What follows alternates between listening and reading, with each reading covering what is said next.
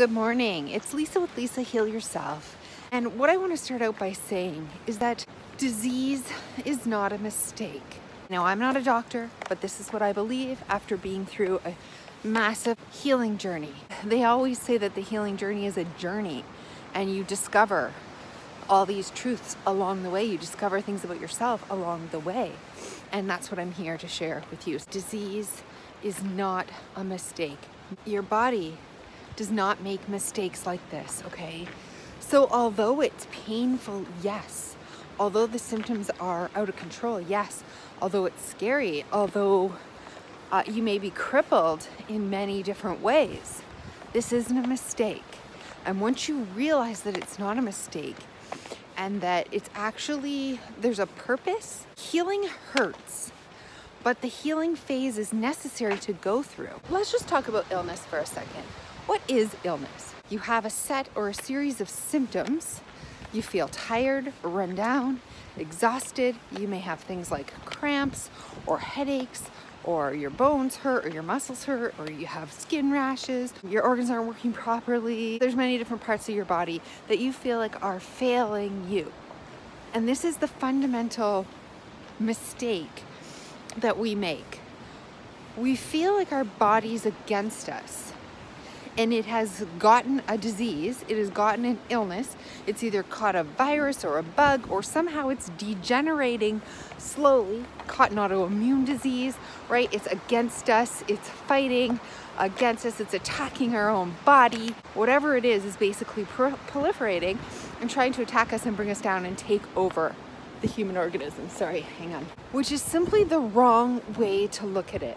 Our bodies don't attack us, right? Viruses don't try to take over.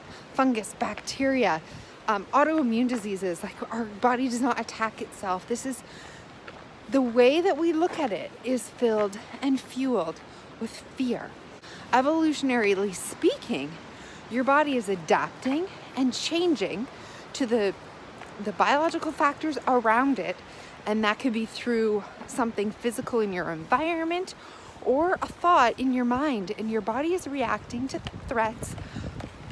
You're always going back to your primitive role, and this is what I teach. This is what I teach in my course. This is what I teach fundamentally. This is what I believe, is that your body is always either in fight or flight or rest and repair. Something usually happens. It's always got to do with trauma, an unexpected trauma or conflict in your life that you just takes you by surprise. It changes you fundamentally as a person.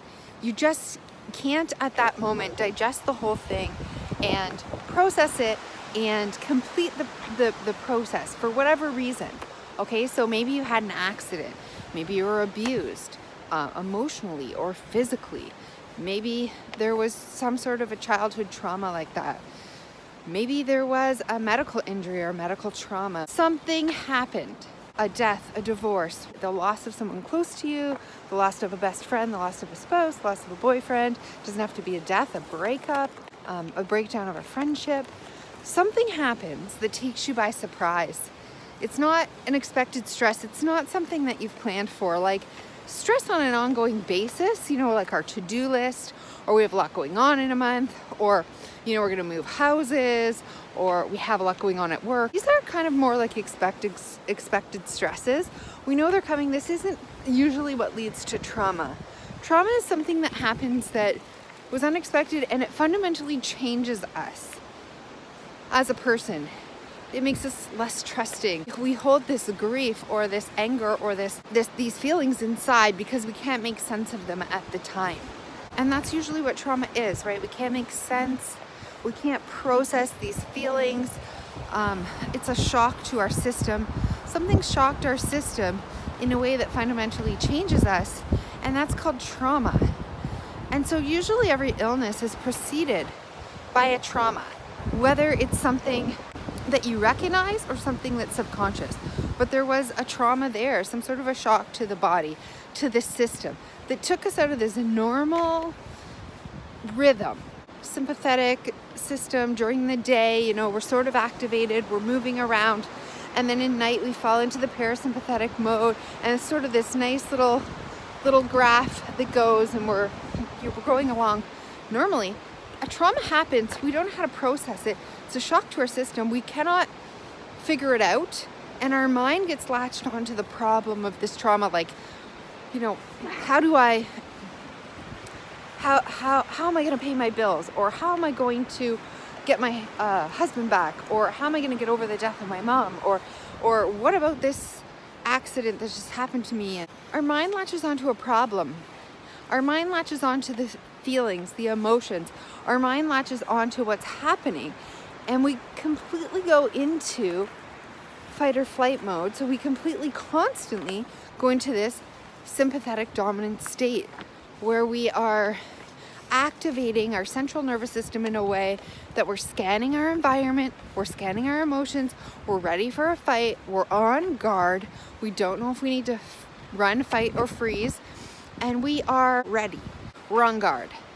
And this is how we stay stuck in this mode with trauma. We sort of never settle back down.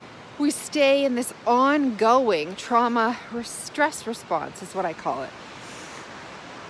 And we're activated, or we're nearly activated all the time as our mind latches on. This is when the monkey mind goes crazy. We desperately try to solve a problem, and that's our brain just trying to keep us alive and safe.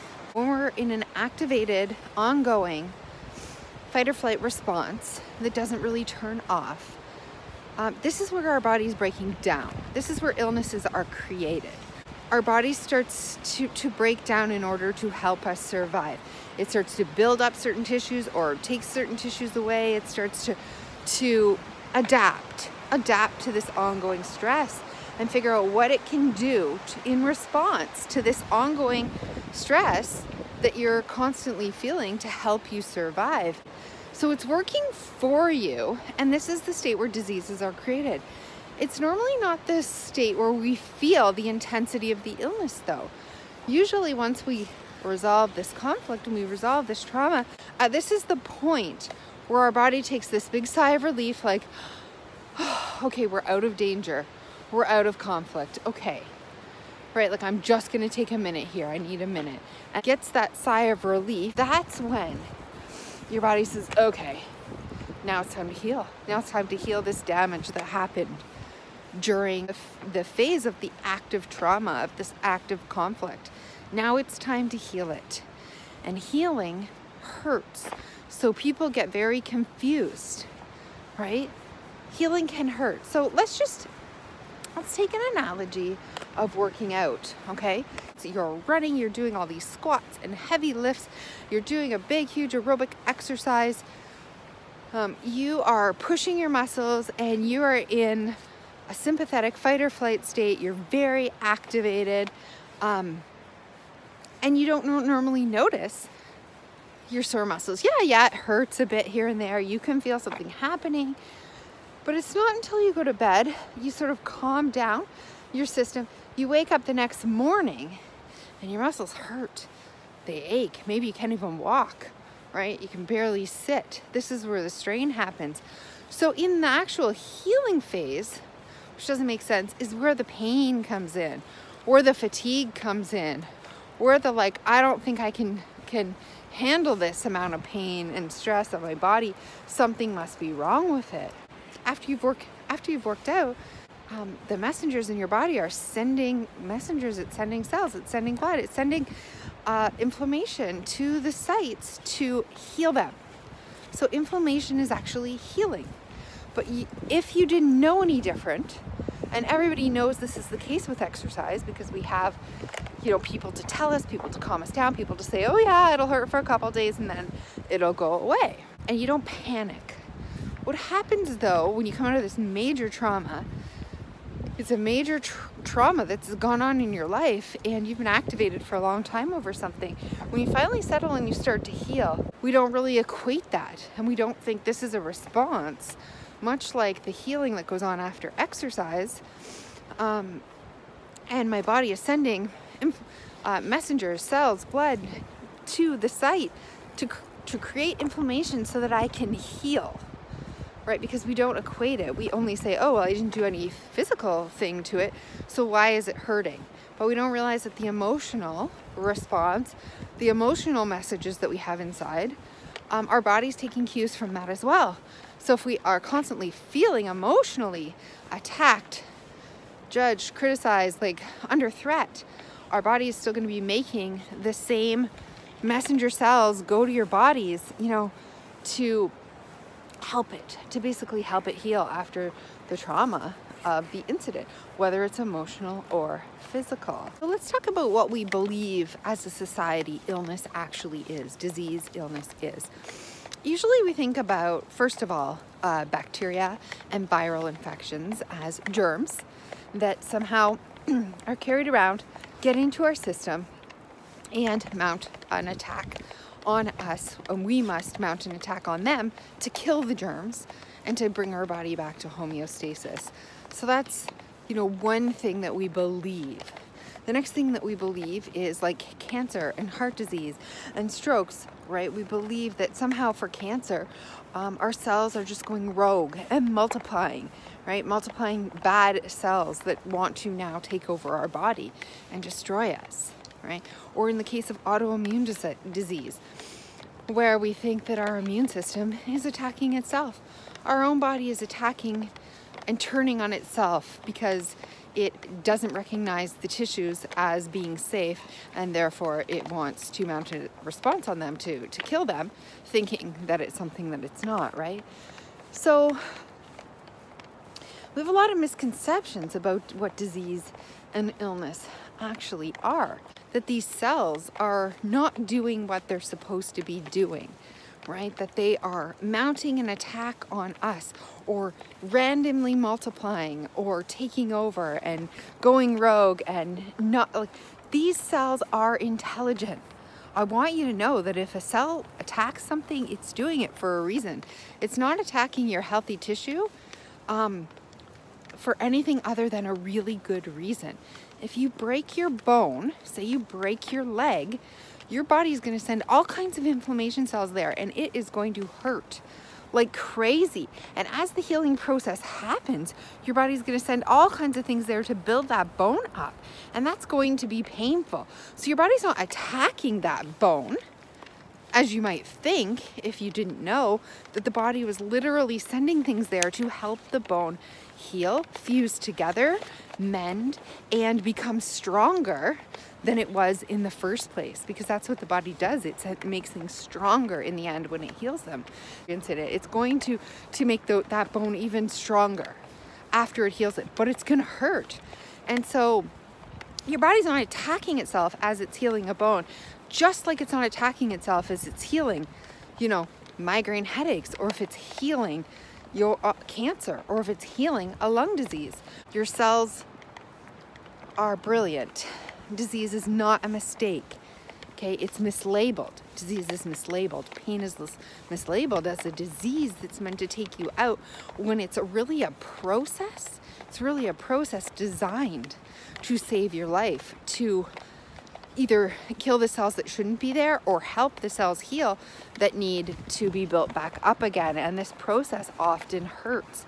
Just like when you have a germ or you're going through a virus and you get a fever, that huge painful body aches and chills and fever that comes on is not your body turning against you. It's not your body's way of saying, I'm giving up on you. I'm not going to help you. Or this virus is too strong for me, and look what it's doing to me. This is your body. That's your body, right? That fever is your body doing that. Your cells are mounting a response on the virus to heat it up and kill it, right? The aches and chills are signs that your body wants to send different messengers to all these different bones and blood cells and fluid. It's redistributing it all over your body in order to help to kill the viruses, right? So it's often not the virus itself that's making you feel terrible. It's your own body, and it's not because it's against you. It's to help you, but it hurts. And if we misinterpret the signals and we get scared and we let fear really come in, then what happens is we create another conflict, a new trauma, right? now we believe our body's against us. We're not good enough. We're not strong enough. We're failures. We're being attacked, and we feel even more on guard. Our body goes back into this sympathetic mode instead of healing mode, and now it is crossing over from sympathetic to parasympathetic. It's sort of wildly out of control because you keep introducing these new conflicts, these new fears, these new traumatic experiences that you can't process and you can't get through. And that's when we create chronic illness and chronic disease, because it's an ongoing stress response. It's a malfunctioning ongoing stress response that's broken down. We don't have our natural rhythm. If we're not getting into parasympathetic mode, we can't get into the healing. When we're afraid of how the healing feels, we activate our fear response. We activate this sympathetic mode again, and we're in this constant circular going round and round, and this is where chronic disease sets in.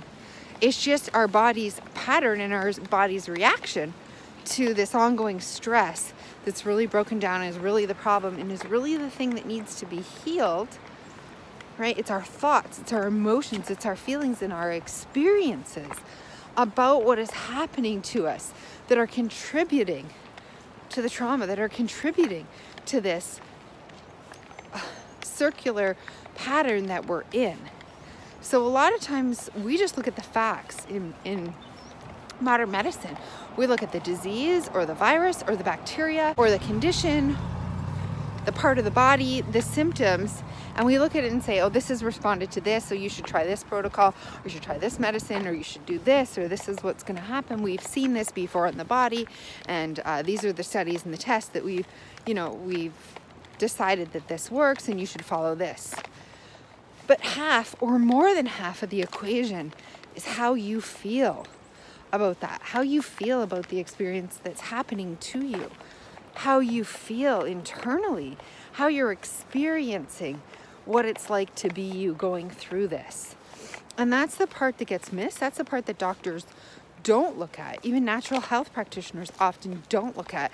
We're missing a huge piece, and that's your experience, your thoughts, your feelings, your thinking, your emotions that are literally controlling your nervous system consciously and subconsciously in a huge way, in a bigger way than anything. And so when we ignore how we feel about something, what our gut instincts are telling us, what our emotions, what emotions are we denying or suppressing or rejecting or turning away from or stuffing down or afraid to feel, or we can't talk about it, or we can't make sense of, or we can't process. When our emotions not being looked at with disease, then we are missing what's happening. So I believe that doctors and practitioners, and even a lot of healthy protocols, because I followed a lot for a long time of like supplement and diet and different protocols, and oh my gosh, everything, like you name it, right? Ozone therapy and hyperbaric oxygen tanks, and the list goes on. And so I believe that disease is not a malfunction. It's not an error. It's not your body breaking down or going against you or trying to harm you or kill you. I believe that your body is perfect, that your body's working for you, that these processes that are happening in your body are adaptations, physical adaptations created to help you survive, For the longest time, I believed that my body was against me. I believed that my body was broken. I believed that the diseases were, my body was breaking down and decaying into death. But really, I'm alive, and everything that happened to my body, all the 200 symptoms, I believe now were my body's attempt to heal me. It hurt, it was painful. I really had some poisoning. I had mitochondrial defects, cell defects. I feel like my cellular structure was broken and compromised. And I believe that it was super painful to heal all that, right? My brain had to heal, my body had to heal, my bones, my blood, my cells, my organs, all had to heal from the inside out. And that caused so many symptoms, but it wasn't my body attacking me. You can trust your body. Your body is trying to heal you. Support it, trust it, and keep reminding yourself to breathe deep, to allow the healing to happen, and to keep your conflicts low, keep your trauma low, resolve your trauma, resolve that ongoing trauma, resolve your emotional conflicts, right? As well as your physical conflicts, everything deep down, your emotions that need to be heard, hear them, feel them, and remind yourself that you are safe. You can trust your body. And so I hope this video was helpful. And if you haven't yet subscribed, please do so. And I will see you in the next video.